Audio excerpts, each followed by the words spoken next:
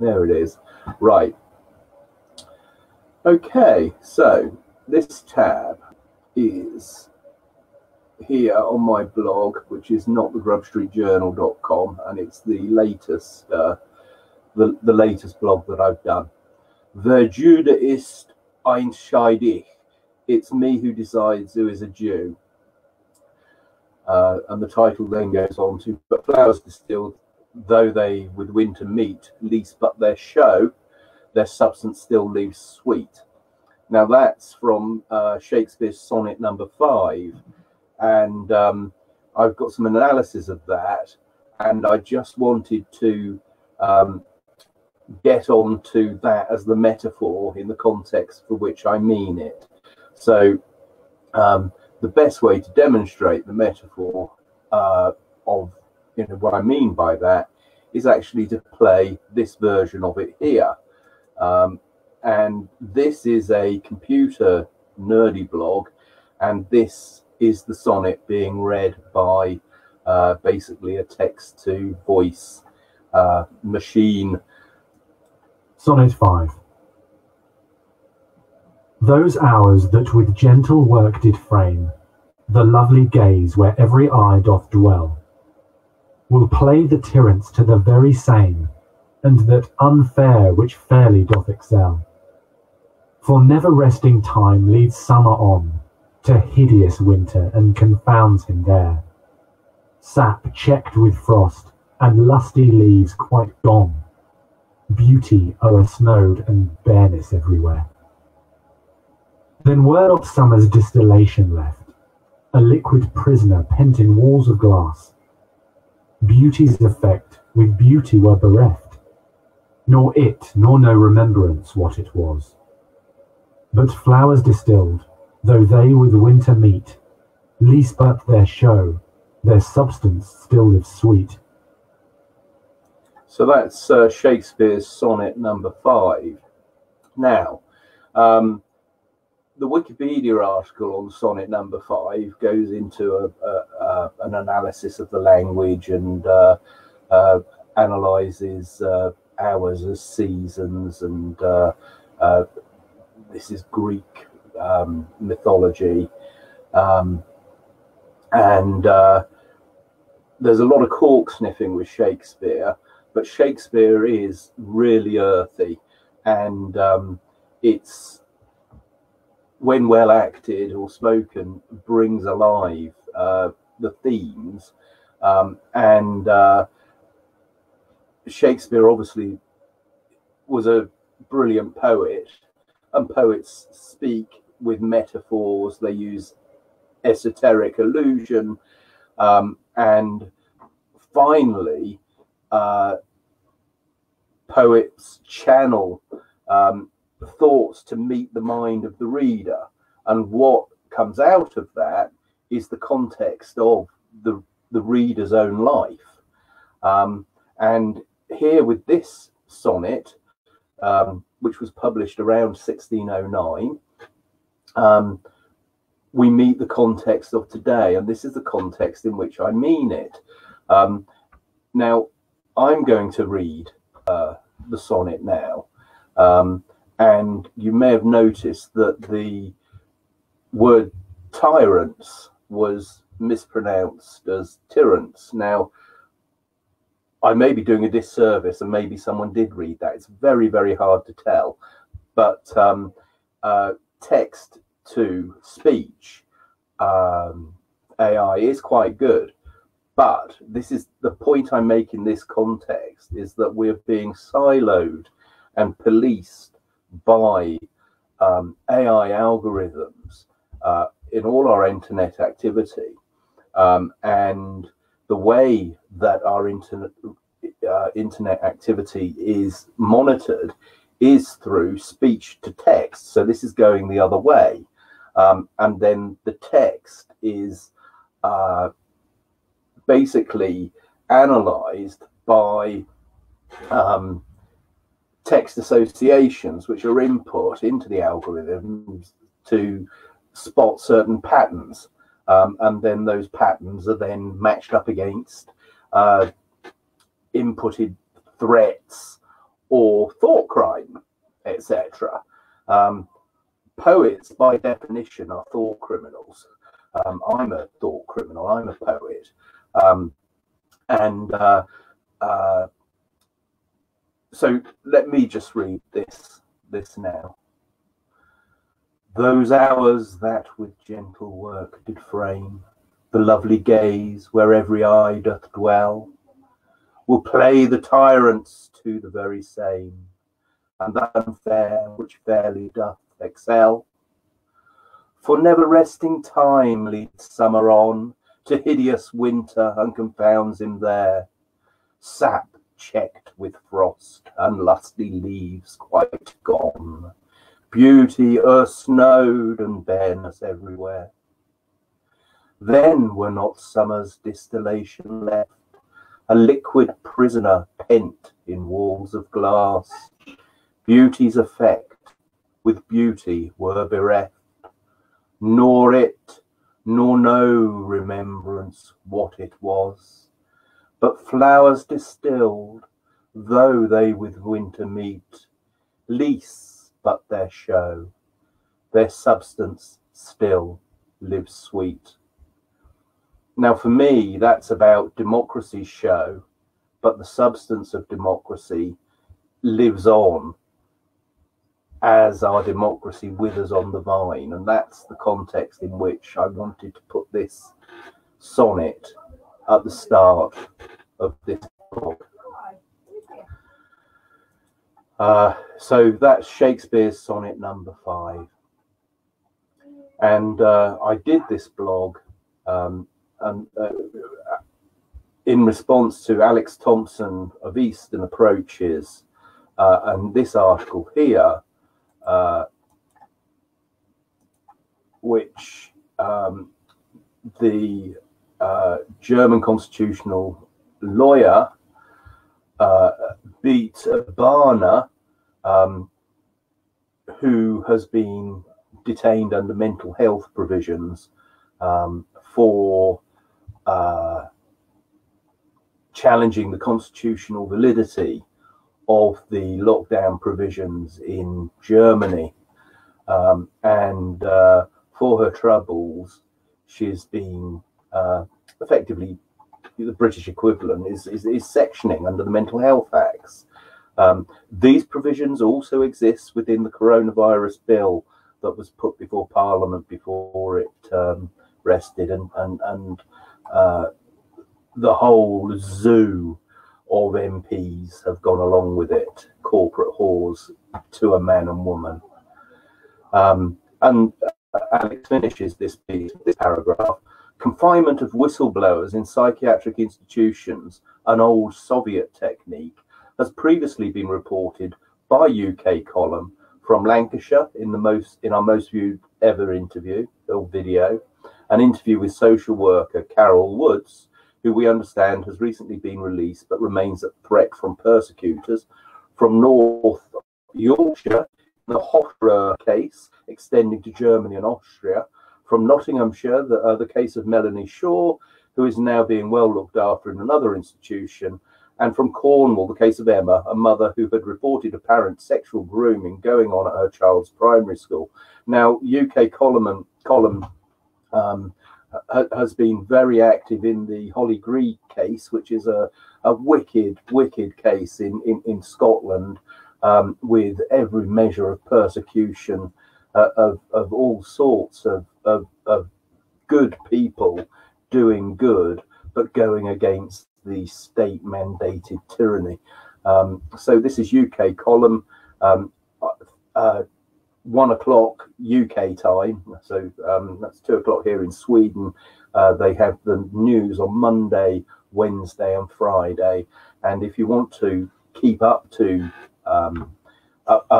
speed on what's going on from an honest news source, I highly recommend UK column to anybody. So there we have it. Now, this here is the famous yellow star, which the Nazi Party in Germany mandated that all Jewish people in Germany should wear. And this quote here comes from, if you click on the links as they come up, this piece here, I'm streaming, so it's going to take a little while just to render on my screen. Relativistic Dialectics by George Metomsky. Now, George is a Polish scientist, and he wrote this piece on the 50th anniversary of the liberation of Auschwitz. And I published this blog in April last year, April the 9th, 2019, what we're on today, April the 15th, so just over a year ago. And then I updated it recently and put in COVID purpose. Now that's a pun on common purpose, which again is something which Brian Garish, particularly at UK Column, is quite an expert on, and which actually an organisation which prompted Brian to start UK Column some 20 years or so ago. On this point as well, if I can just put a shout out to Ian Crane, who I hope is still recovering in hospital, who's closely involved with UK Column, and Ian's excellent organisation, Alternative View Conferences. And Alex Thompson, you'll find on my Tone Freaks BitChute channel a couple of talks by Alex Thompson in AV9, one of them called a confounded convergence, which is an incredibly insightful looking into, not provoking action, insightful look at the ideology, belief systems, and general perversion, general corruption of the value belief system of the what John Ward the Slog calls the Zillaners, the brightest and the best, they like to call themselves, the chosen. They're chosen in the Calvinist sense of unconditional election. Now, these are all things that you'll find on my blog, going into the sort of philosophy of these things. What one must guard against is the sort of thinking which has led to Betty Barner's being locked up. This idea that anyone that disagrees with you must have a mental health problem. Now, I encounter that living here in Sweden. It's not uncommon for people to think, oh, well, if you don't like the state, it must be something wrong with you, not a genuine complaint to get against the state. And you find that very much with people who, you know, will line up to do the bidding of the tyrants, as Jobsworth, Little Hitlers, etc. That's what we used to call them as a kid, anyway.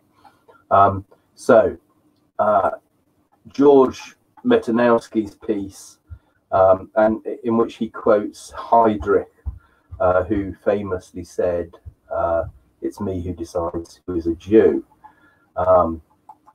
Now, this is a link to a film called They Live, which was made in the early 80s. It's a great film. In fact,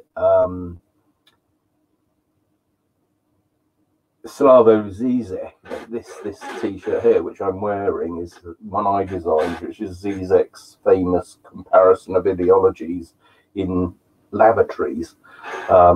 Actually gives a commentary on this, The Pervert's Guide to Ideology. You'll find it on YouTube.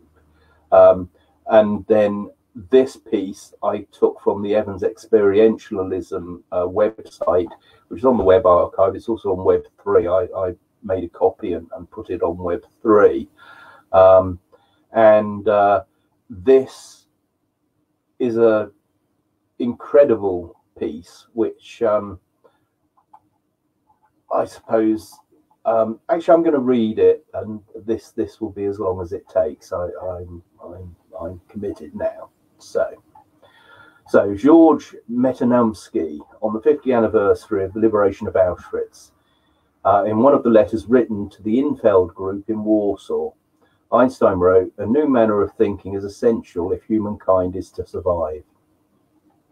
The 50th anniversary of the liberation of Auschwitz has been marked by numerous celebrations and manifestations whose main purpose was to learn from Auschwitz experience in order to make its repetition impossible.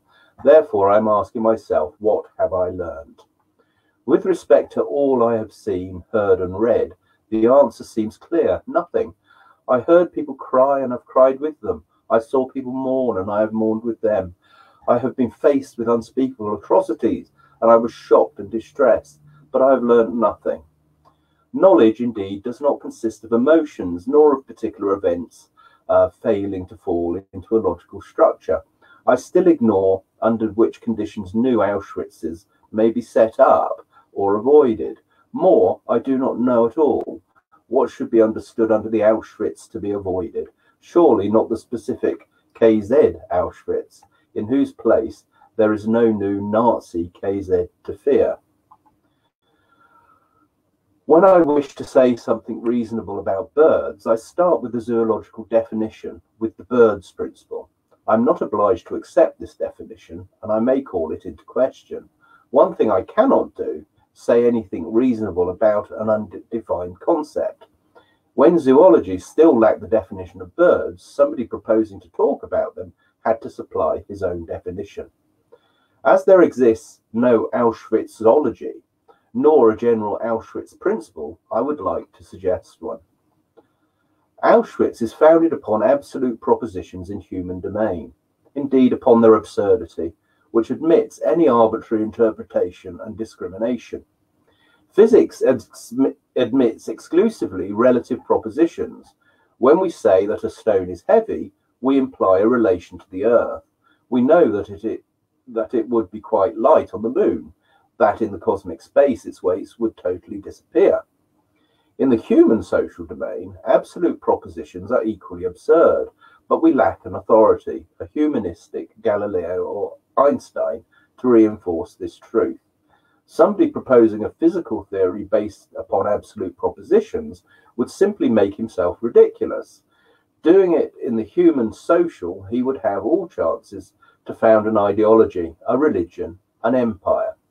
An ideology, a religion, an empire which would be based upon the Auschwitz principle, whose laws, principles, and virtues would necessarily point towards an Auschwitz. I realize that I imply with these words a whole philosophic system, a humanistic relativism, which, being able to justify here its principles, an interested reader may find their discussion on the site relativistic dialectic. I shall present here an example which shows the nonsense of the absolute classification criterion Jew, and of the absolute proposition, this man is a Jew. From the race point of view, it is obvious nonsense, as nobody has ever observed a Jewish gene. One may certainly have a Jewish culture, speak Yiddish, Hebrew, or Ladino, and tell Jewish jokes. However, culture is clearly a relativistic concept. Nazis may have used it as an indicator, but never as an essential, absolute criterion of discrimination. A large part of Jews murdered in Auschwitz had little or nothing to do with the Jewish culture. Some were Catholic priests, some have heard for the first time from the Nazis or from the blackmailers that they were Jews. The criterion of the Jewish religion is equally absurd. According to the Jewish law, a Jew who has a Jewish mother or who has been converted by a Jewish rabbin. However, in order to be sure that my mother is Jewish, I have to ascertain that she had herself a Jewish mother or had been converted by a Jewish rabbin. The same holds, of course, for the converting rabbin, a clear case of a vicious circle. Consequently, the absolute concept Jew is empty and as such may get any arbitrary meaning. Heydrich understood it perfectly when he declared, "Wer Jude ist, Entscheide." It's me who decides who is a Jew. If we want to avoid Auschwitz in the future, we must abolish situations in which a human being may classify and discriminate other ones upon absolute arbitrary criteria. In other words, we must extend the relativistic reason over the human social domain and may admit only relative, demonstrable propositions in this domain as well. This calls, of course, into question nearly all established ideological and political structures, which are based upon absolute principles. We live in an Auschwitz-friendly world, and if we want to avoid Auschwitz in the future, we have to call into question its essential principles. But do we want it, really? Now, that's an incredibly powerful example of what we're all facing here with this idea of the clean and the unclean, those with the antibodies to the virus, those who are vaccinated and given papers and allowed to circulate freely in open society, and those without. And this is the essence of fascism. And I'll tell you why it's arbitrary. The diagnosis of the so-called coronavirus, COVID-19, is based upon a probabilistic model and a synthesis of genetic material from the body, and is likely as not to provide a false positive. And so the piece of paper allowing one to be declared clean, the yellow star, if you like, will be a sign of cleanness rather than of being excluded, as the yellow star was. And or even more sinister than that, that it will be implanted. There's a thing called wetware, which is this idea that people can be injected with nano dust, I think they call it, which will transmit and can be imprinted with the code of, the code of the tyranny. Some people are talking about things like the mark of the beast and all the rest of it, which are all very, very useful metaphors, if you like, for this idea of allowed people the clean and banned people the unclean. And if you look at the banning laws in South Africa, for instance, you'll find a very rich theme or model by which this current form of fascism is being instituted. The other model you'll find is in Chile in the early 1970s. There's a documentary on my Tone Freaks channel as well about that was made undercover 2 years into the Pinochet regime there, and the parallels with this sort of modern elite dystopia, which is being cooked up for us by Bill Gates in his pharmacological vaccine ovens, if you like. We're in great peril here, everybody, and we must listen to these voices from the past that went through this. These voices such as George Metanowski, etc. So let's get back to the blog. So when I originally put this up, it was about Brexiteers being told they were thick, about people being climate deniers. If you think back to AIDS denialism, I've done quite a lot of blogs on that recently. There's also a documentary on my Tone Freak channel called False Positives, and that talks about the HIV testing and the idea that the HIV virus is actually something that was developed by humans. We see a similar story with this COVID-19 business, and that it is racially targeted, You'll find that in Louis Farrakhan's work, Nation of Islam. And not there alone. I've noticed that Fauci the other day was talking about how more African Americans are finding that they are vulnerable to these this alleged disease, and my go-to on the context of Jim Crow laws, etc., and how that American society has dealt a very low card to Black African Americans is Cornel West, and I recommend reading his book Race Matters, for instance. But I'm going off point here a bit.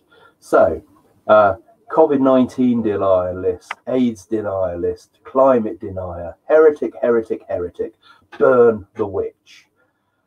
So, in the new fascist EU-SSR, climate deniers will bring yellow C's and yellow B's in yellow starred armbands. And then I link to this blog, This Machine, which is actually by a medieval linguist who's a professor at Copenhagen University, Ulf Ödström. And Ulf actually does the Bob Dylan tab site and has done tablatures for just about every version of every recorded Bob Dylan song. It's a fantastic site, but he's also his blog is called Things Twice. But this particular one is linked to here, This Machine. If you click on that, you'll go to it.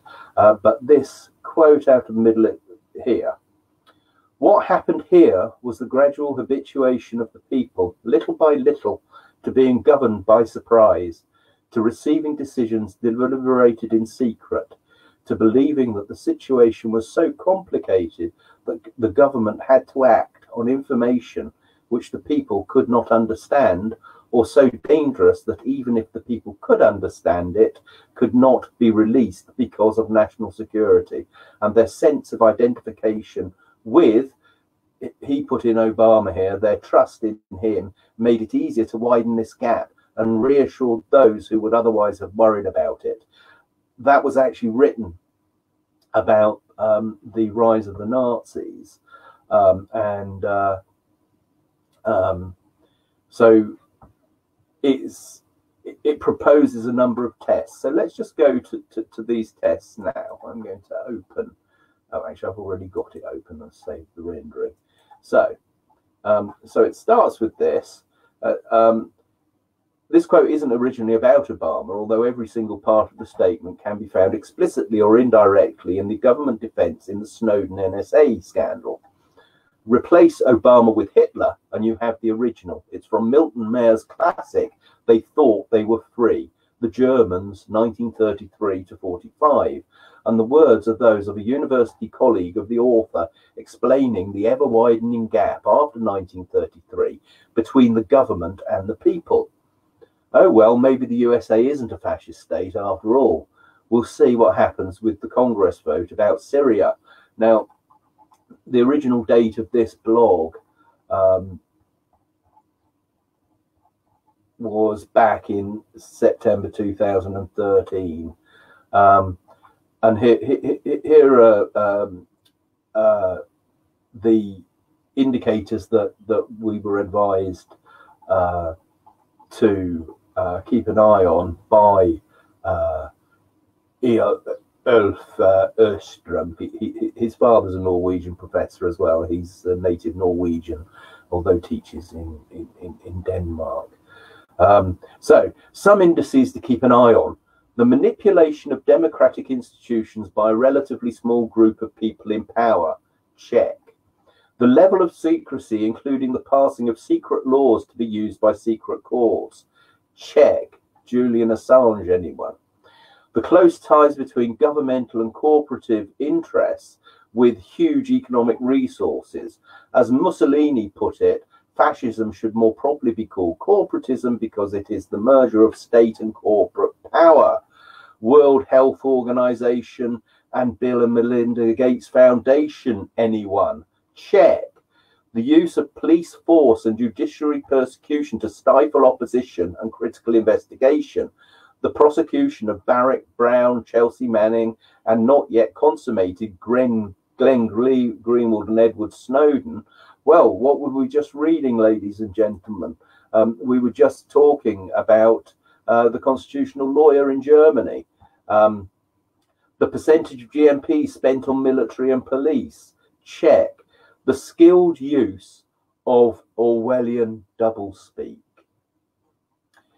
Stay at home to defend your NHS. Perfect.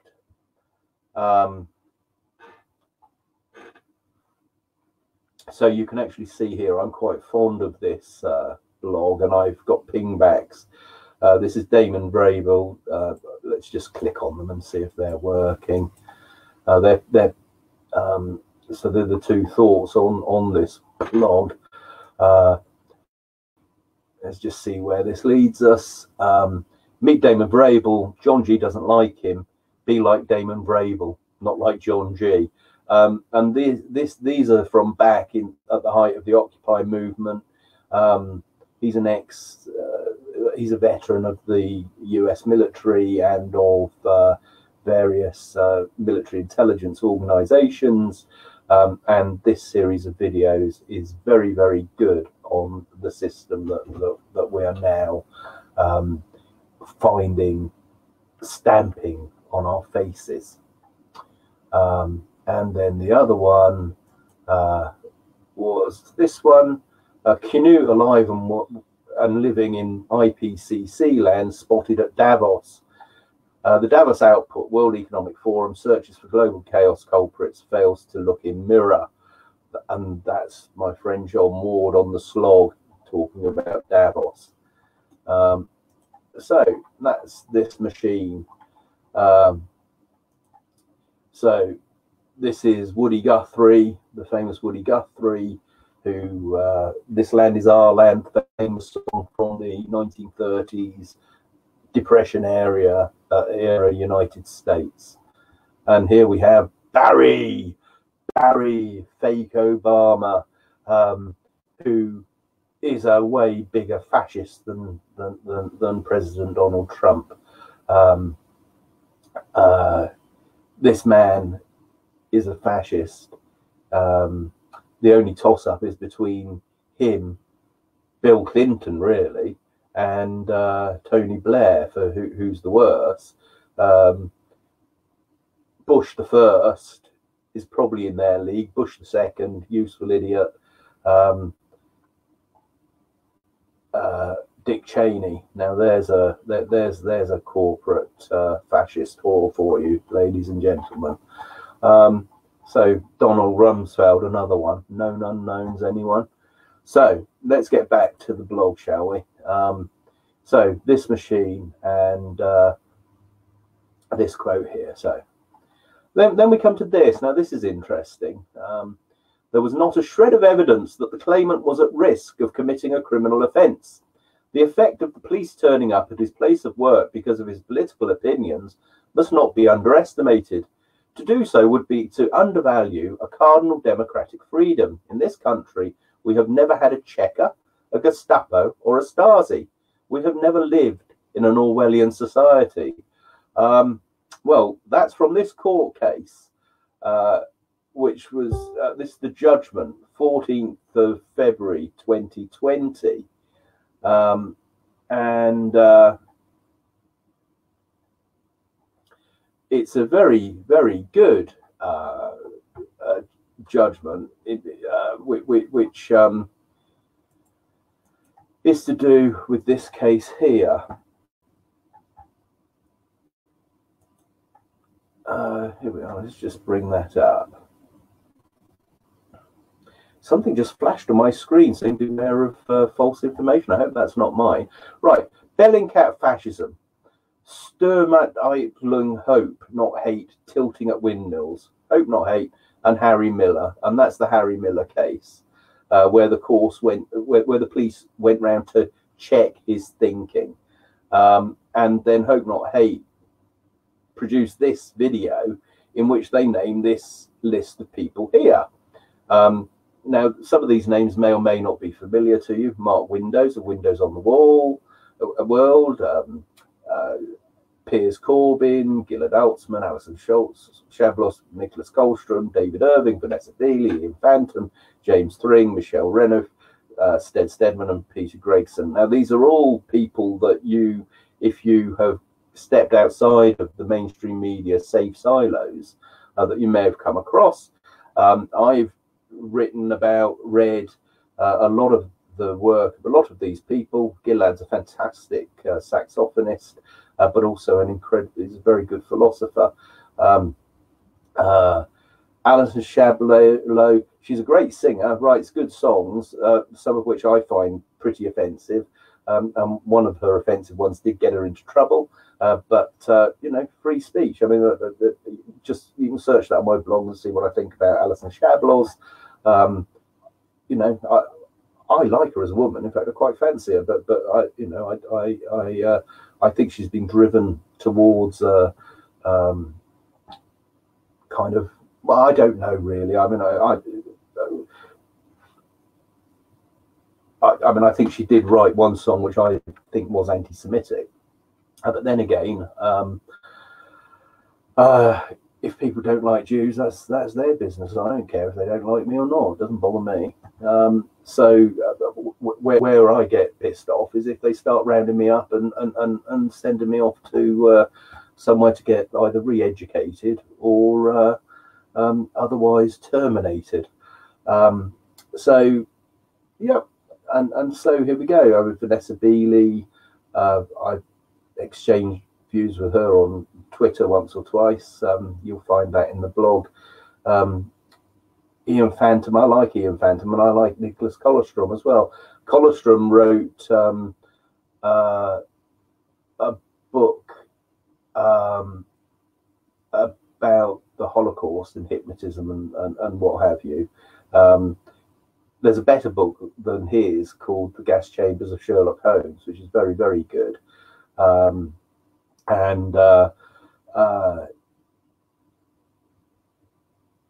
Of course, what they're really questioning is official narratives, and official narratives that serve a useful period to stop people from cottoning on to current, extant, ongoing nefarious activities. And I think that's David Irving's crime as well, because he's a very good historian. I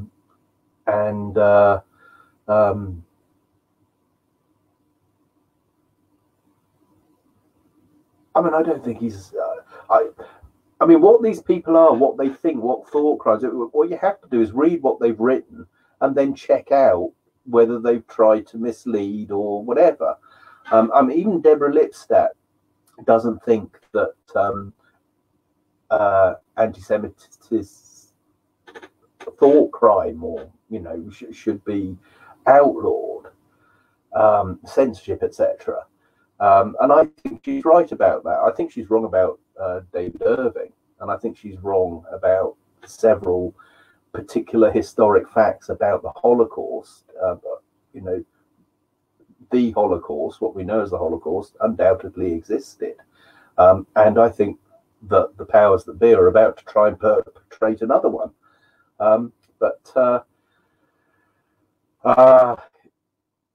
Getting bogged down in some of the small particulars of people's arguments rather than, you know, the general picture, it is exactly what the propagandists in charge of misinformation streams, if you like, that's what they're trying to do. Actually, if I remember, I will. Actually, I'm going to do that now, because I did do a blog about how I deal with when I'm confronted with anti-Semitic ignorance. I just deal with it head on, much in this way. Now, this is the banned David Icke interview, okay? And I mean, that's a lot of views on my channel, but it actually on the website of London Real, it's had about 800,000 views, and on David Icke's BitChute channel, it must be getting on for 1 million views by now. But there are links to both those, so you can look. Now, but it's this comment here. If we look at this, right, just the first couple of comments here. So David Icke is describing the fulfillment of the Talmud, mass exterminations, and the total enslavement of the world.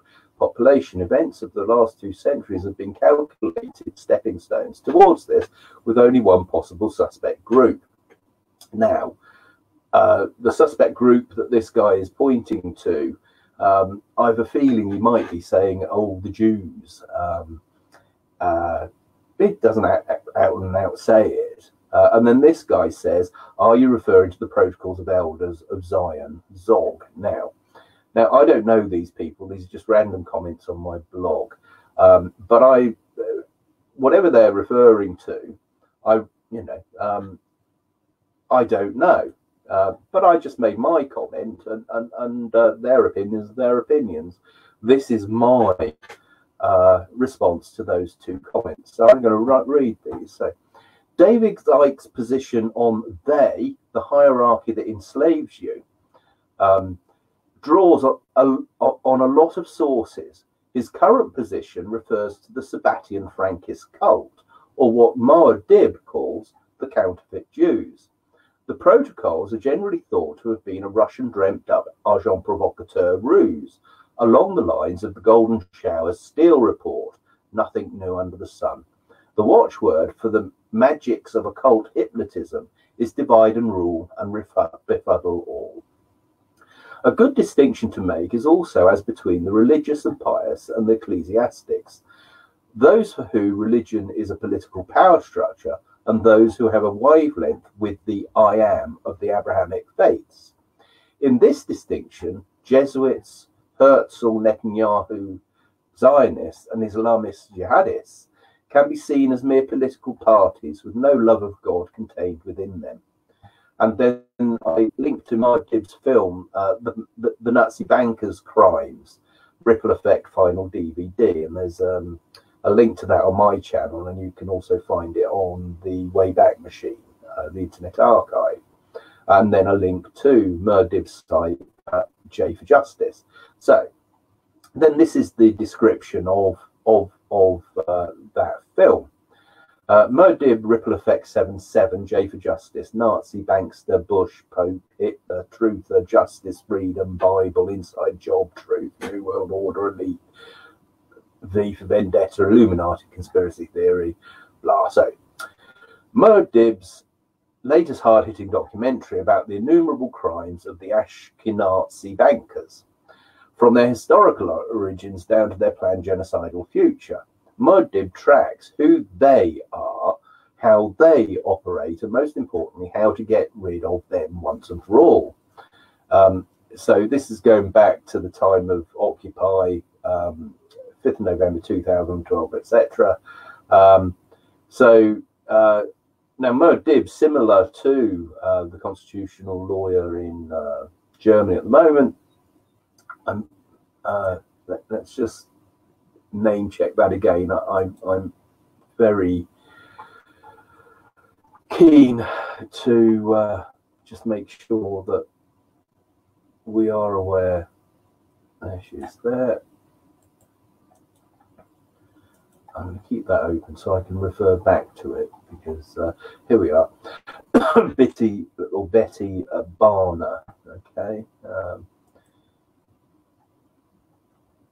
So where was I? We were down here, and I'm just going to go back to that comment because I haven't finished with that yet. Let's just get back to where we were. This is the Harry Miller case.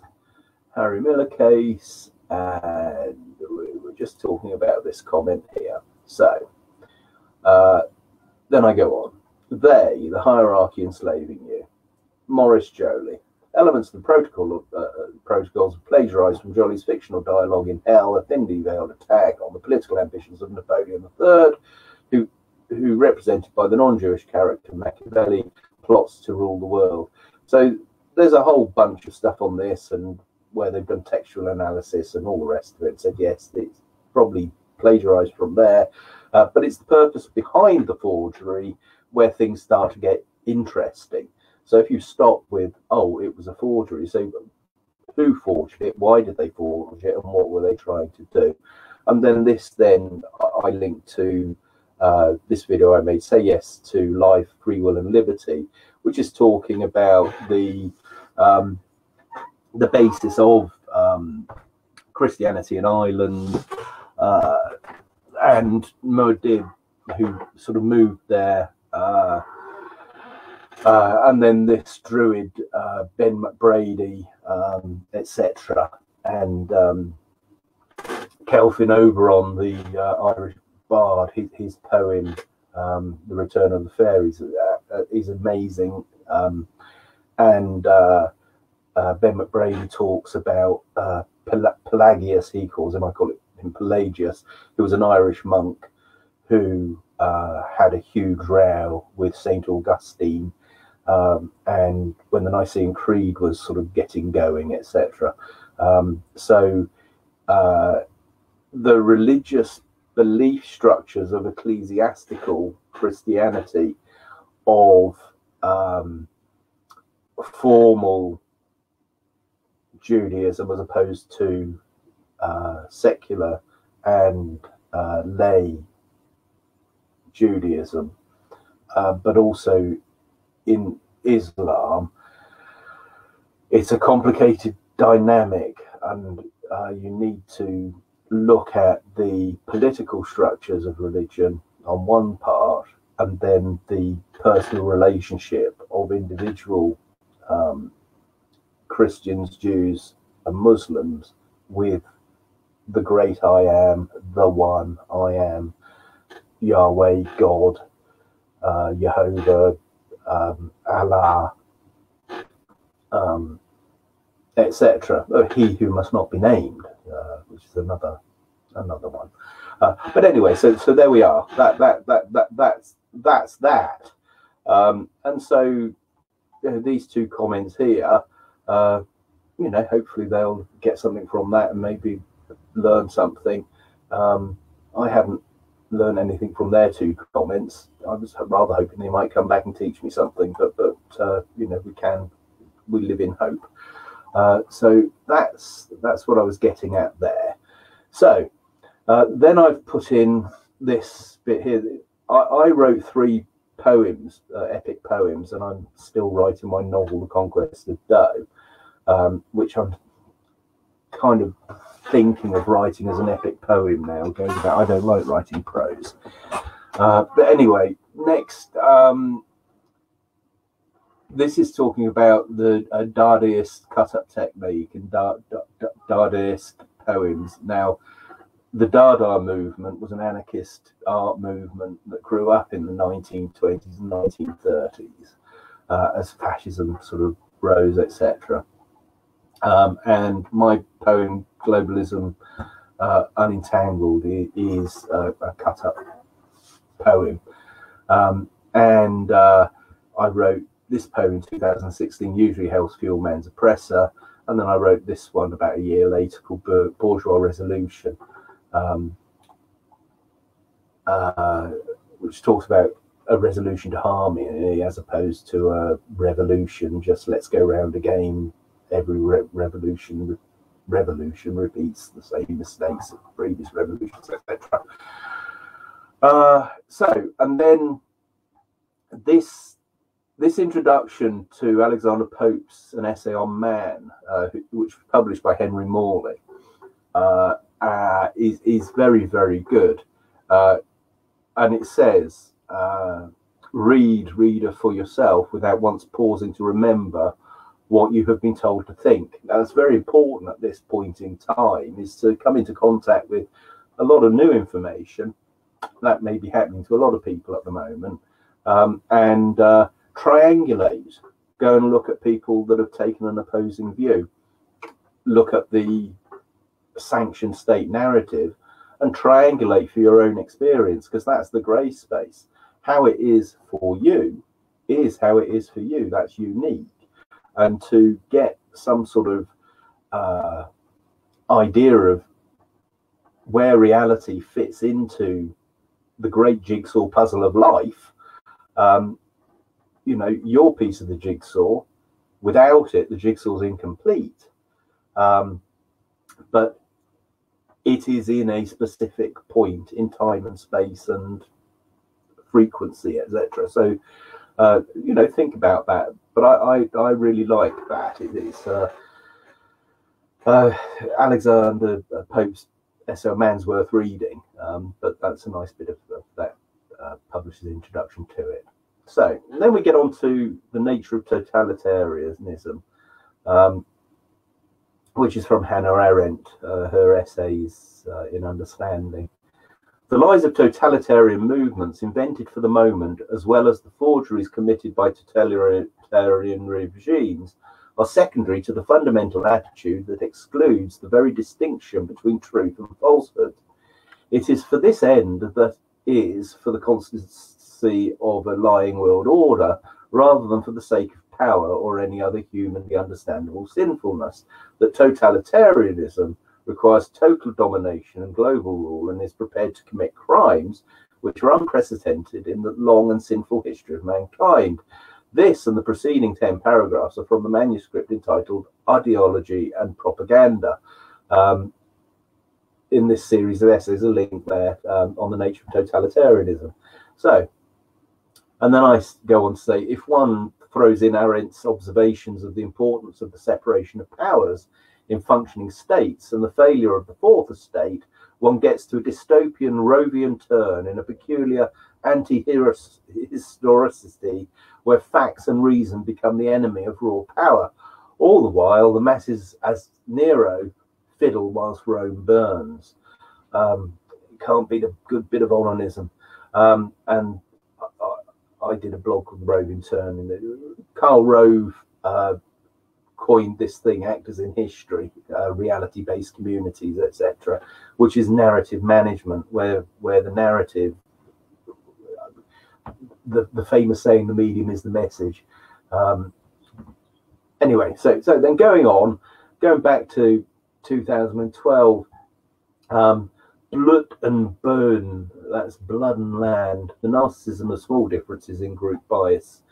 And this is this thing here, Verantwortung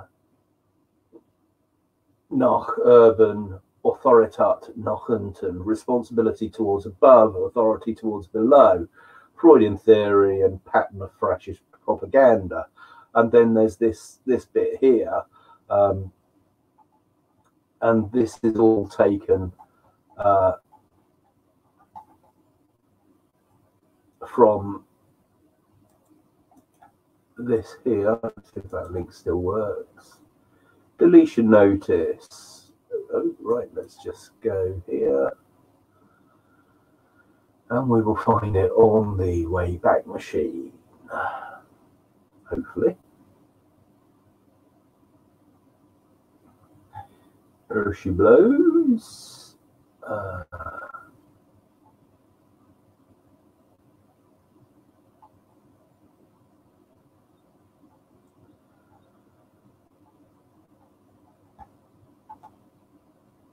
It looks like this site was deleted for whatever reason. Let's see if I can.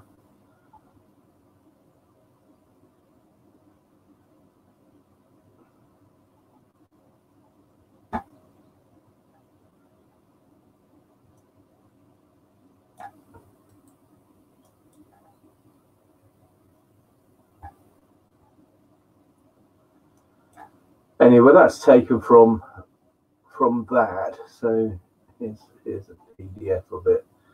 Theodore W. Adorno, and written in 1951. This essay systemizes the author's extensive work in the 40s, and goes into all this stuff. And so you'll find that, and that's where that comes from. And then this is a section of it which I'm just going to read out now. This is the ultimate root of the otherwise enigmatic personalization of fascist propaganda, its incessant plugging of names and supposedly great men instead of discussing objective causes, the formation of the imagery of an omnipotent and unbridled father figure by far transcending the individual father and therewith apt to be enlarged into a group ego, is the only way to promulgate the passive masochistic attitude to whom one's will has to be surrendered, an attitude required of the fascist follower. The more his political behavior becomes irreconcilable with his own rational interests as a private person, as well as those of a group or class to which he actually belongs. They fail to develop an independent, autonomous conscience and substitute for it an identification with collective authority, which is as irrational as Freud described it, heteronomous, rigidly oppressive, largely alien to the individual's own thinking, and therefore easily exchangeable in spite of its structural rigidity. The phenomenon is adequately expressed in the Nazi formula that what serves the German people is good. The pattern reoccurs in the speeches of American fascist demagogues who never appeal to their prospective followers' own conscience, but incessantly invoke external, conventional, and stereotyped values which are taken for granted and treated as authoritatively valid without ever being subject to a process of living experience or discursive examination. The fascists, down to the last small-time demagogue, continuously emphasize ritualistic ceremonies and hierarchical differentiations. The less hierarchy within the setup of a highly rationalized and quantified industrial society is warranted, the more artificial hierarchies with no objective raison d'etre are built up and rigidly imposed by fascists for purely psychotechnical reasons. Hitler's famous formula, Verantwortung nach oben, Autorität nach unten, responsibility towards above, authority towards below, nicely rationalize this character's ambivalence. This is the line pursued by the agitators' standard unity trick. They emphasize their being different from the outsider, but play down such differences within their own group and tend to level out distinctive qualities among themselves, with the exception of the hierarchical one. We are all in the same boat. Nobody should be better off. The snob, the intellectual, the pleasure seeker are always attacked. The undercurrent of malicious egalitarianism of the brotherhood of all, comprising humiliation, is a component of fascist propaganda and fascism itself. It found its symbol in Hitler's notorious command of the AUTORITÄT. Right. So next we get to Emmanuel Goldstein, and that links to this blog here, which is The Theory and Practice of Oligarchical Collectivism by Emmanuel Goldstein, followed by the quote that translators are the false horses of the Enlightenment by Pushkin, the famous Russian poet and writer. So, gets the direction of travel of where we are headed and certainly where we have been. If you want a picture of the future, imagine a boot stamping on a human face forever. George Orwell, 1984. The context of this quote in 1984 comes from the dialogue between Winston and O'Brien, when O'Brien explains the second stage of reinterrogation. There are 3 stages in your interrogation, says O'Brien. There is learning, there is understanding, and there is acceptance. It is for you to enter upon the second stage. The dial also had grown to be less of a terror. He could evade its pangs if he was quick-witted enough. It was chiefly when he showed stupidity that O'Brien pulled the lever. Sometimes they get through a whole session without use of the dial. He could not remember how many sessions there had been. The whole process seemed to stretch out over a long, indefinite time. Do you remember writing in your diary, I understand how, I do not understand why.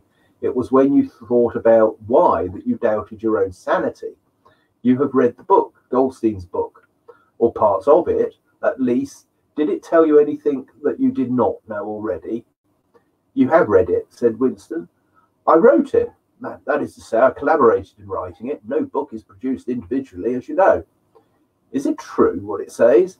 A description, yes. The program it sets forth is nonsense. The secret accumulation of knowledge, a gradual spread of enlightenment, ultimately a proletarian rebellion, the overthrow of the party. You foresaw yourself that was what it would say. It is all nonsense. The proletarians will never revolt. Not in 1,000 years or 1,000,000. They cannot. I do not have to tell you the reason. You know it already. If you have ever cherished any dreams of violent insurrection, you must abandon them. There is no way in which the party can be overcome. The rule of the party is forever. Make that the starting point of your thoughts. Well, let's not do that, people. That's O'Brien to Winston. And make the starting point of your thoughts Shelley's observation that we are many, they are few. This is the sinful observation that David Icke made in the band London Real Talk.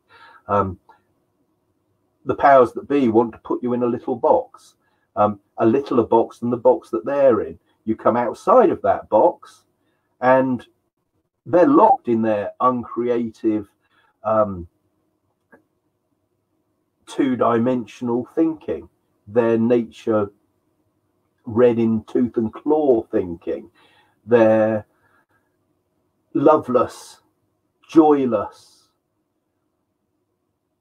profitful in a purely pecuniary sense, but their abject emptiness. On that, there's a quote from Paulo Freire, which I'm just gonna pull up here and do at this stage, I think, because when I'm making that point, it just comes to.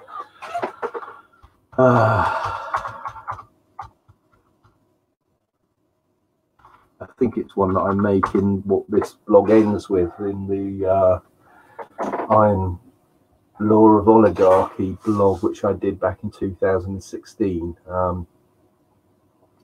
Let's have a wee look. Yeah, it is in this one. Look.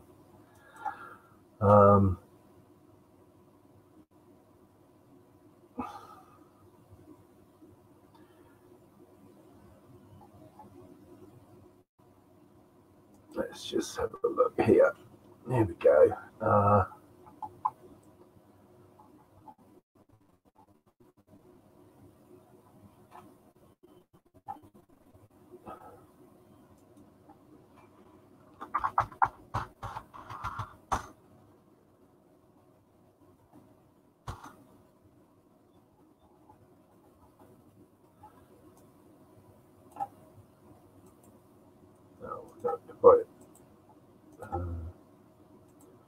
Copy.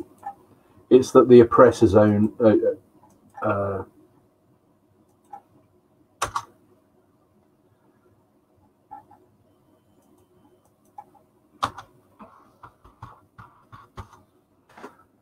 I don't want to misremember it.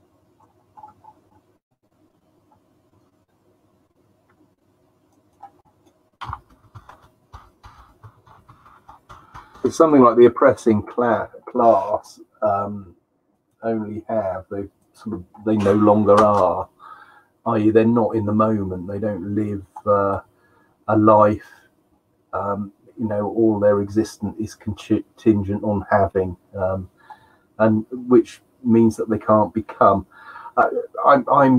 You'll find it if you look for it. So that's the starting points of your thoughts. Don't take O'Brien's advice.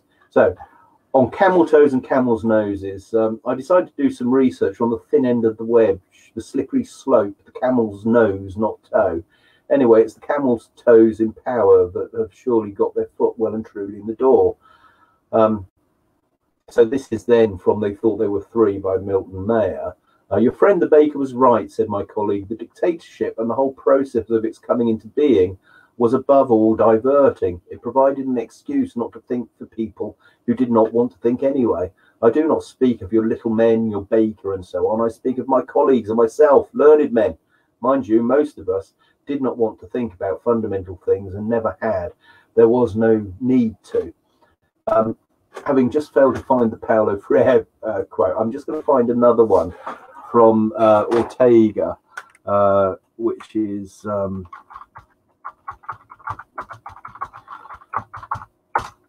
talking about specialization and ignorance, and this is sort of compartments or whatever. So this is my blog for the Conquest of the Novel, which I've just said was going to right, let's have a quick look at this. It's at the bottom of one of the pages here. Not that one. Actually, on this page, there's a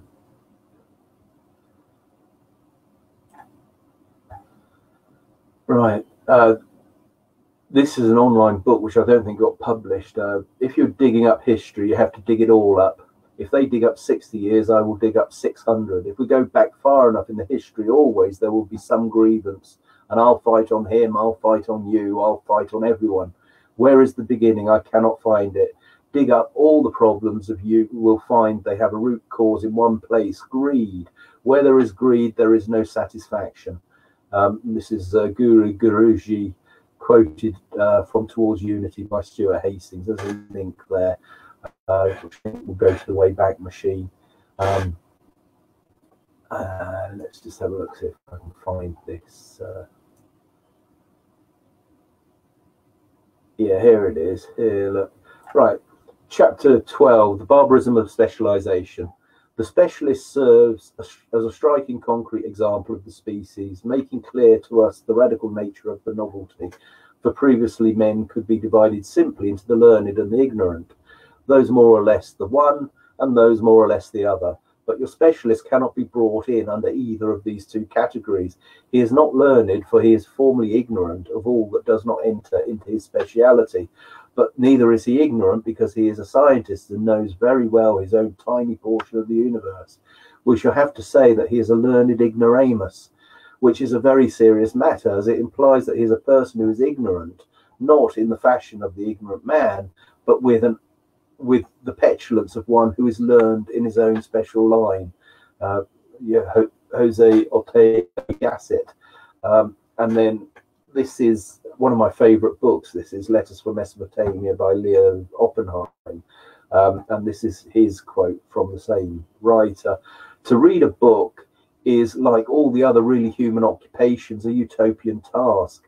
I call utopian every action whose initial intention cannot be fulfilled in the development of its activity, and which has to be satisfied with approximations essentially contradictory to the purpose which has started it. Thus, to read begins by signifying the project of understanding a text fully. Now, this is impossible. It is only possible with a great effort to extract a more or less important portion of what the text has tried to say, communicate, make known. But there will always remain an illegible residue. It is, on the other hand, probable that while we are making this effort, we may read at the same time into the text. That is, we may understand things which the author has not meant to say, and nevertheless he has said them. He has presented them to us involuntarily, even more against his professed purpose. And that's what I was saying about jigsaw puzzles earlier, and triangulating. And that's what Duchamp called the grey space. And the grey space is the channel which poets download and re-upload, and they're points of focus. A poem is a point of focus, drawing attention to a particular set of imagery, and can't be completed. It's a little bit like Bishop Berkeley and the tree falling in the wood, or what's the sound of one hand clapping. You know, beauty's in the eye of the beholder. Is there beauty without observers, etc.? That's all the same sort of idea, and all of that happens absent the state, absent corporations, absent any ideology. In a very real sense, every individual completes the universe for them. This is what Blake is getting at about see the universe in a single grain of sand. So anyway, I don't want to get sort of into too much sort of poetic stuff. Well, I do, but I'm not going to. Right, so here we go. That's the theory of practice of oligarchical collectivism by Emmanuel Goldstein, translators of false sources. It's like, right. And here's another Pushkin. A fiction that elevates my soul is dearer to me than a host of base and despicable truths. And then what I've done is I've just, there are various blogs. When a term or one of the headlines that I put in the titles of my blogs come up, there are usually several other blogs, and this is what I've done here, collectivism. And if you click on that, you'll get this page, which has got various blogs which feed back into the context of the current time. These present discontents. Now that's an allusion to Edmund Burke and his famous speech in the House of Commons in the 1700s about these present discontents. It's a breakdown of the interface between power and politics and the people. It's broken down at the moment. I did a blog at the time of the last election talking about the thermostat being disconnected. You know, you'll find it if you look for it. And then I wrote this blog about the iron law of oligarchy, which is linked to, and then this one, Wittgenstein. And I'm just going to dip into this one because at the end of it, there's a, on the grey space, there's a Wittgenstein, there's a fragment with a quote at the end of it, getting to this same point.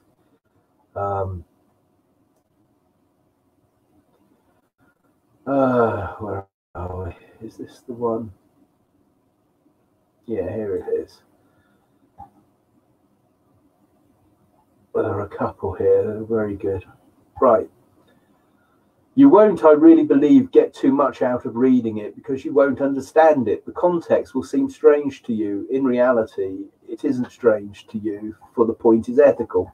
I once wanted to give a few words in the foreword, which now actually are not in it, which, however, I'll write to you now because they might be a key for you.